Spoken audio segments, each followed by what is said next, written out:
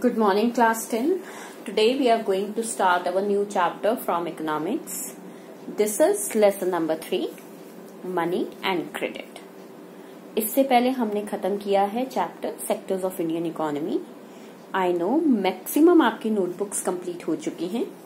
Hopefully हम ये chapter भी उसी तरीके से करेंगे. When we do this chapter, we do it as a unit wise or a page wise. Today I will be covering page number 39 only, in which the topic has been mentioned, and it is introduction topic, that money, which is called as a medium of exchange. जब हम इस chapter को करेंगे और ये money वाला topic ही करेंगे, इसमें 3 चीजें आएंगी डिफरेंट तरीके से. Number 1, money as a medium of exchange. Number 2, rupee as a medium of exchange. Number 3, currency as a medium of exchange. इसके अलावा जो भी करेंसी में चीजें आती हैं, they can be use as a medium of exchange.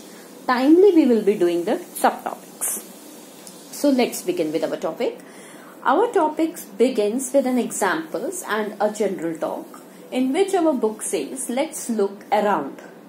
जब हम अपने आसपास के वातावरण को देखते हैं, we hear daily news and we come to know that our economy is going through a very difficult phase. You people are receiving multiple calls from the government part that please donate more and more.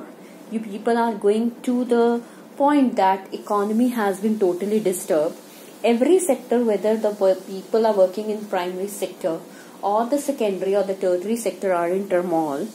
So at a time there are several transactions taking place. छोटी सी बात है, अगर आपको हम online classes भी दे रहे हैं तो इसके लिए आपको नेट रिचार्ज कराना पड़ता है. You have to purchase a pen, you have to switch on the lights, you have to sit in a cooler or a AC to get air, you have to go somewhere, then you have to pay transportation charges.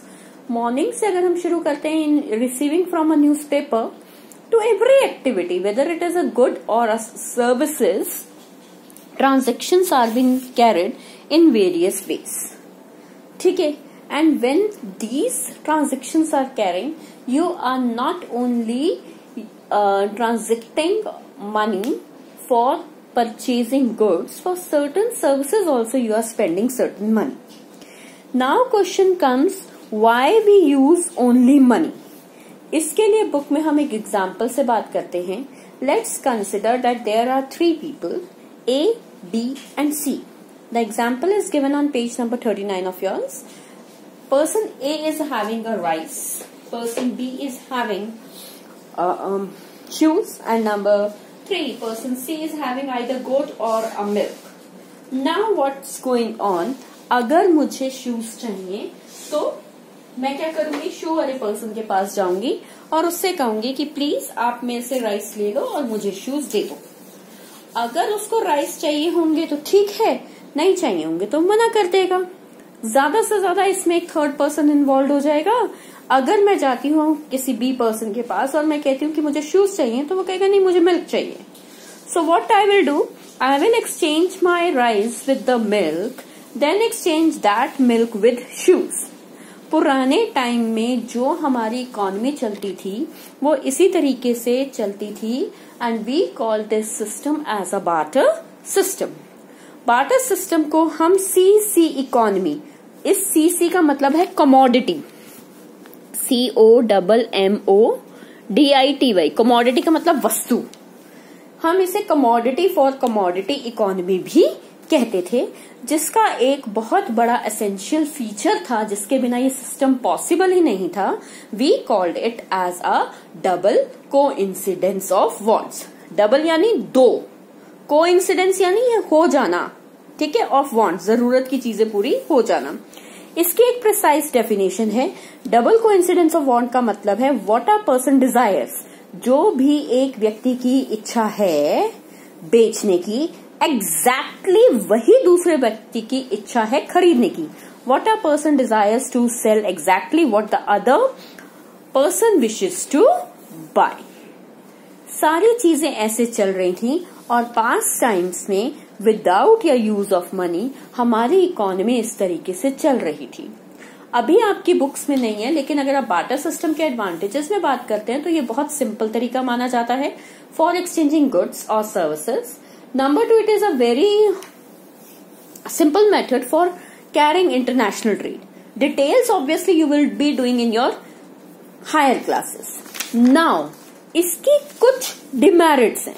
इसके demerits में सबसे पहले आ जाता है, अगर barter system है तो then there is lack of storage value. मेरे पास आज चावल है, मैं उसे कितने टाइम तक स्टोर कर सकती हूँ?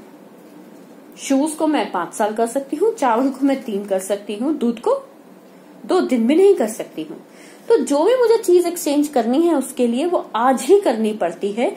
मैं उसके लिए ऐसे प्रोविजंस को क्रिएट नहीं कर सकती जहां various goods and services can be stored. Number 2, barter system का दूसरा डेमेरिट ही इसकी फीचर है that sometimes it happens there is a lack of double coincidence of bonds. मैंने सिर्फ DCW लिखा है, इसकी शॉर्ट फॉर्म लिखी है, डबल कोइंसिडेंस ऑफ बॉन्ड्स।